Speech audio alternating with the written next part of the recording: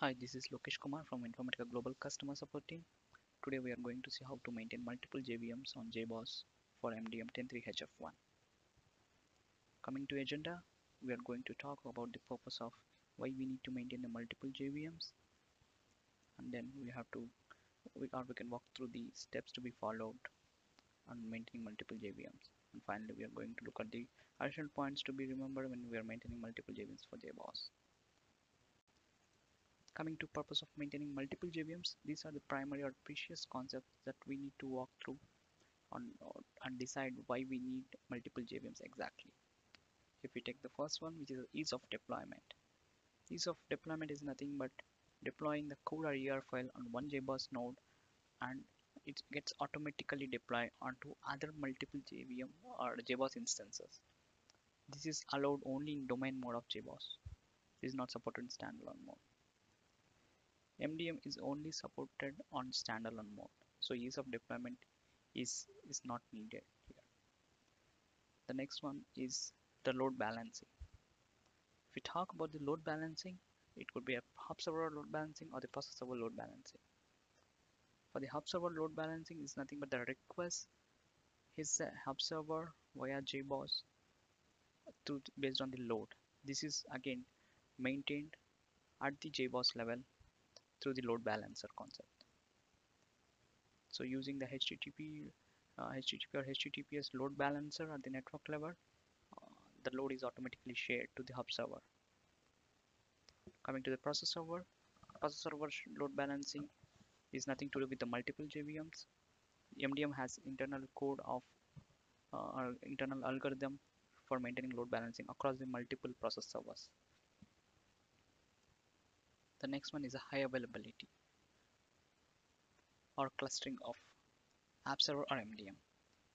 So when it comes to clustering, MDM doesn't need app server to be in cluster. And if app server is clustered, the underlying applications like MDM or any custom code will, of course, it's also a part of cluster. Coming to the custom code or custom calls.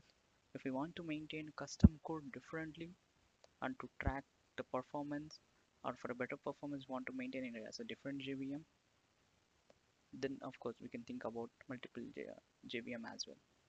But there is no difference having within the same JVM. And the final thing is active as clustering or the message queues clustering that we use it for MDM.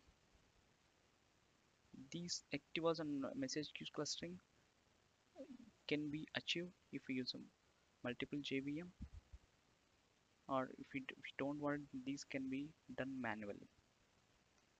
And the final thing, which is for performance tweak, where we need to maintain multiple JVMs, one for hub server, the other one for process server, and the other one for a different JVM, and to track it to make sure one JVM or the high usage of one server doesn't affect the other server. Then even for that reason we can go to multiple JVM. So we have to go through all of this on what needs to be achieved.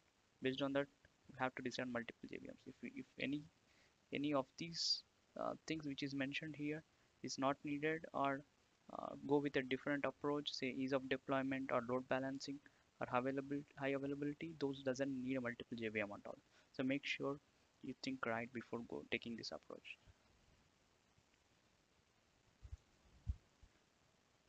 So the next steps to be followed to achieve multiple JVMs within the Jboss. Let me show you on MDM version 10.3HF1 of Jboss version 7.1 on my local system. So this is my local system where I have installed Jboss 7.1, which has a standalone mode, which is 1 JVM by default. In order to follow multiple JVMs, here are the steps. First, think about how many JVMs that are needed. Let's take an example of 3 JVMs where I want to maintain 1 JVM for hub server, 1 JVM for process server, and 1 JVM for custom code. So by default, the installer will have one standalone mode. So in order to maintain 2 more JVMs, so copy the standalone folder twice and rename them accordingly as standalone 1 and standalone 2.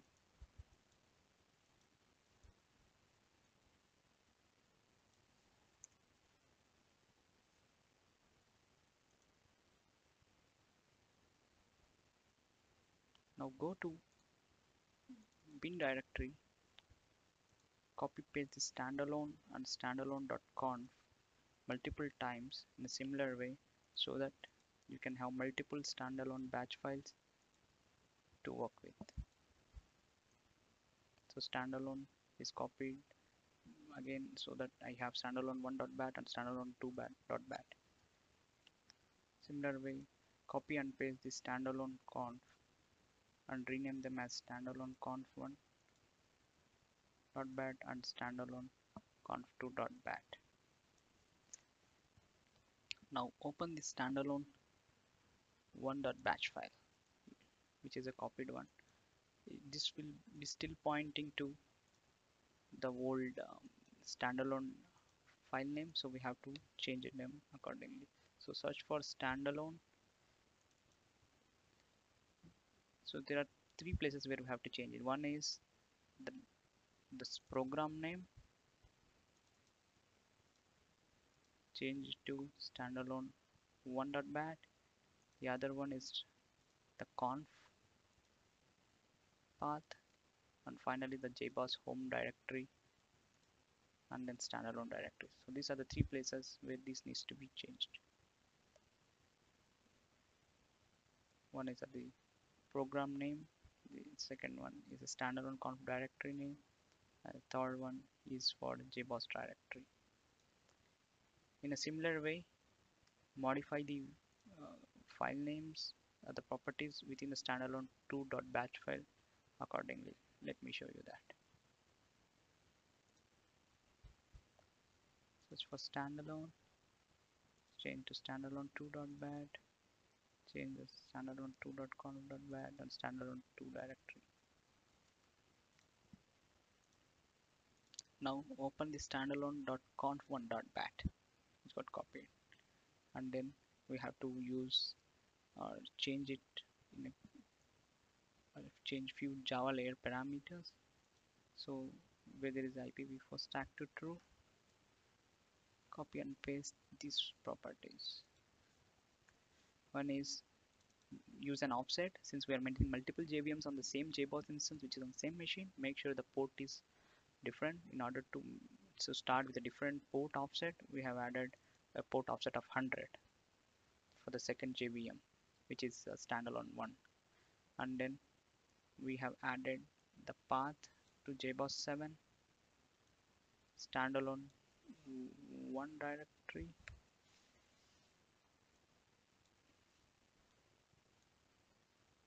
and then with a different node, which is say node 1.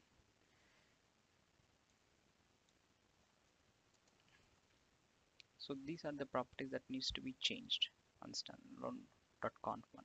In a similar way, there is a standalone conf2.bat. Copy paste the same thing by modifying the offset to say 200. Make sure there is a 100 offset difference between each JVM. So the first one offset will have 0 if you don't define, second one will have 100 offset, the third one will have 200 offset. And then change the node name to node 2 and point the standalone directories to standalone 2 and a correct path.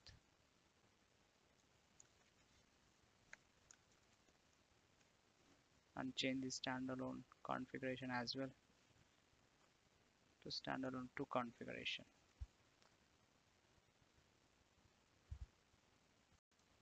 Now that all the standalone folder batch files are modified, we can start the Jboss. The normal way is using standalone.bat, the first one for the first JVM, -c and then standalone full.xml. Use a binding 0.0.0. This will start the first JVM and the second JVM standalone 1.bat, whatever the modified batch file we are using, and then use a standalone full.xml, which is present within the standalone 1 configuration folder. It picks by default, so be 0.0.00, and then finally start the third one, which is standalone 2.bat. You can see standalone full.xml, then a binding 0.0.0. This will start the third JVM.